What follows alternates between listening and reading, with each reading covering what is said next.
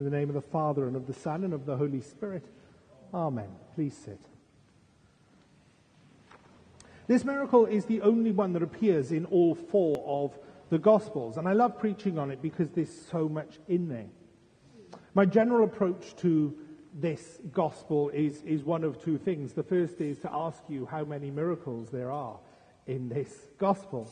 And you know always that it's a trick question, because you know that I always say, well, there's one more than you think, because the first miracle is that all of these people were coming to see Jesus and what he could do for them.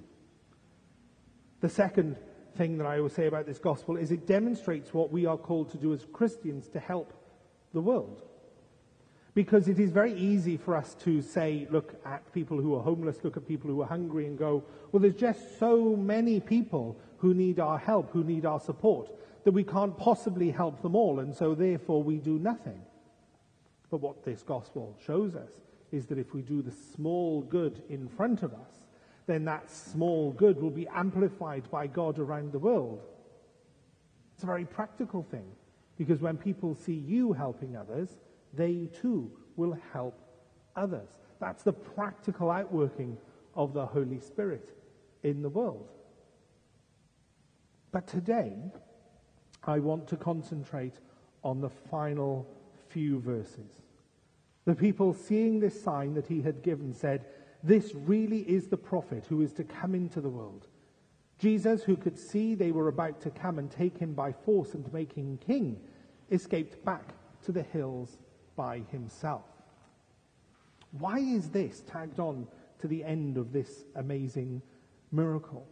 Well, it's because it's telling us that the people of the time saw Jesus at this point as the fulfillment of scriptures, as the fulfillment of prophecy in Deuteronomy. Here was the Messiah, the king who was going to come and lead them from oppression.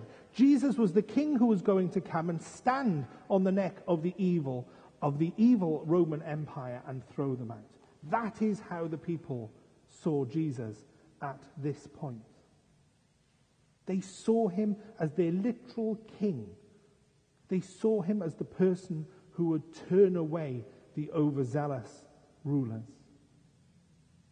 But this is the same crowds who not very long afterwards were screaming, "Crucify him! Crucify him!" These same people. The people who were there at the feeding of the 5,000, and when Jesus was doing what they wanted him to do, he was their king. But the moment Jesus offered something different, something more difficult to accept, the crowd turned.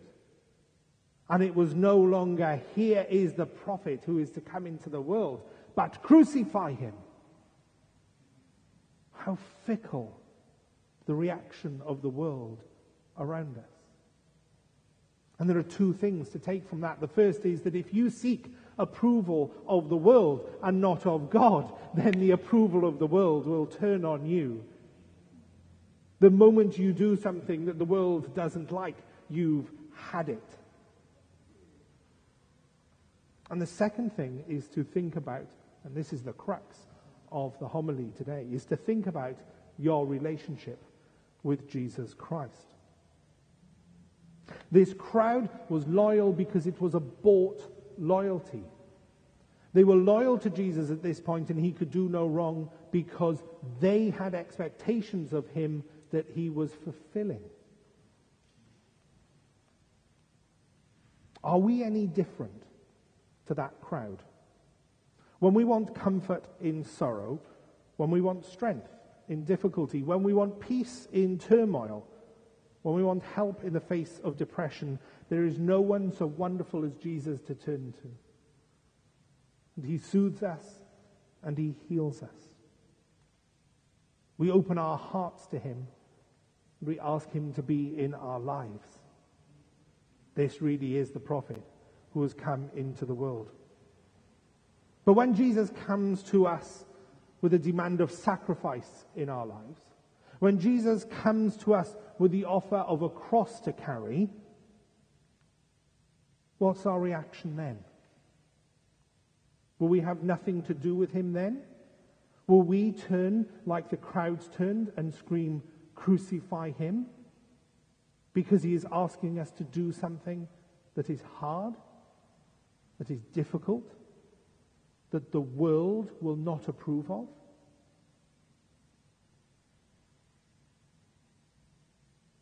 When we examine our hearts in those moments, we will find that we love Jesus not for who he is, but for what we can get out of him.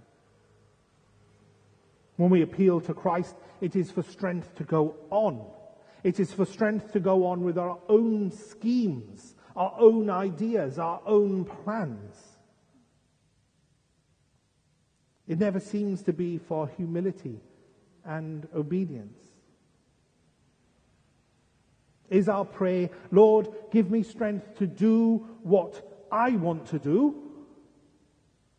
Or is it, "Lord, give me the strength to do what you want me to do"? That crowd would have followed Jesus anyway at the point at which he fed the 5,000. But they abandoned him when he offered them the cross.